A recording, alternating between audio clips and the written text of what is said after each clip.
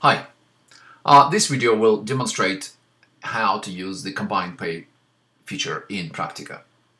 To demonstrate that, I will use the Frutigas, a family which I created prior to this video. If you want to see how it was done, you can watch our family creation video. So now I have a family of three: Bruce, Mary, and John Frutiga. Bruce and Mary are husband and wife, so they are connected by the spouse relationship, while John is their son, so there's a parent-to-child relationship. I've created 3 appointments with the family members, and I have placed some treatment in the appointments.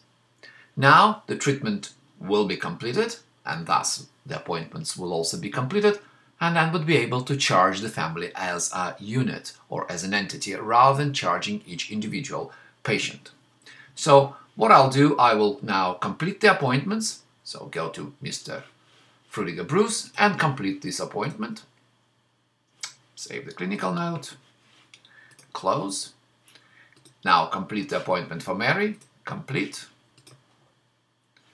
Close. Save. Complete the appointment for John. Complete. And save. And now I have 3 completed appointments, none of them paid, so you can see unpaid, unpaid, unpaid appointments. And I can go and check out how much money the family or the Frutigas owe the practice. So if I go to Frutiga Bruce appointment, I can see that today's total is $318. That's the treatment he had today. But overall, as I can see, his balance, or the fees, or the invoices which were issued to him, total $1,018. What it can only mean that he has some other treatment which hasn't yet been paid.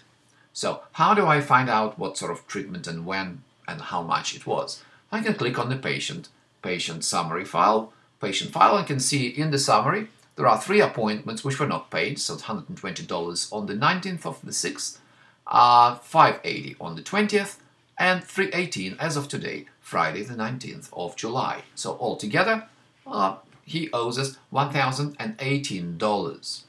So some for previous appointments, some for today's appointment, and his other family members also owe us for today's appointments. So I can go and check with Mary. Mary owes us $100, and the overall total is $100. And John, $115 today, overall $115 today. Now, if we look at the whole family situation, we can see that Frutiga Bruce owes us for 3 unpaid appointments: $580, $120, $318, altogether $1,018. Mary owes us for 1 appointment, which is has a value of $100, and John owes us $115 for a single appointment. As a family unit, as an entity, they owe this practice $1,233, which is a sum of the owing sums of all the family members. And you can also see the relationships established between those family members, spouse relationships here, parent-child relationship there. To make a payment, what I can do now, I can go to any family member appointment. So I'll go to Bruce, and I will press the Combine Pay button. So when I press the Combine Pay button, I can see at the top table the list of all unpaid appointments. So you can see that Bruce has 1, 2, 3, Mary has 1, and John has 1. I can select the appointments I would like to pay. So I can select either all of them, or I can just choose, those 3, or, add other appointments. So I decided I should pay for all of them once. So I'm paying for multiple appointments for Bruce, and also appointments for the whole family, using the Combined Pay. So you can see there that the overall owing sum is $1,233, as it was per our diagram. So you can see there, that's where $1,233 come from.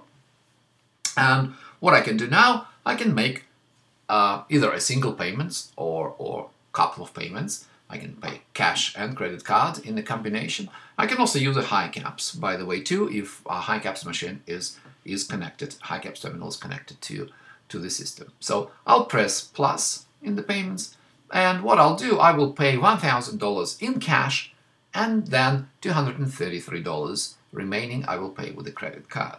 So I'll just pay $1,000 in cash as of today, 20th of the 7th, and say OK. And what you can see now in the combined payment section there at the top where the appointments are listed, you see how the paid sum is distributed between those appointments. So the first two appointments were fully paid, and whatever was left, $300, which was left from after paying the top two appointments, that was paid towards this third appointment, and there's still $18 balance remaining on that appointment. But overall, the family owes us $233 now.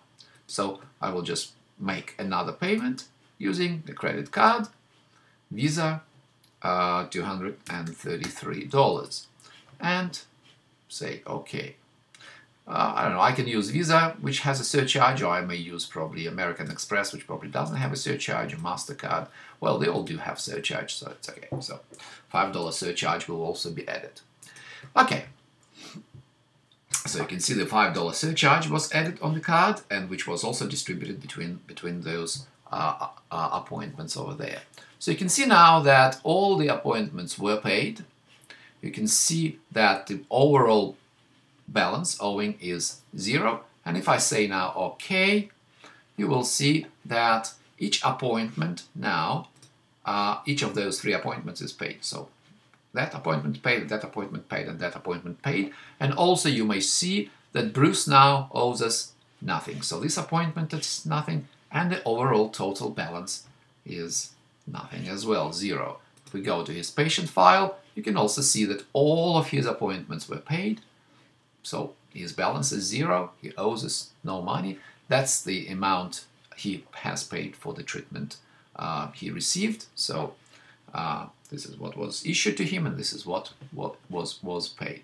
So like this, using a single transaction or couple of transactions, in our case, we were able to pay not only for all the family members, but also for any outstanding amount a patient may have had.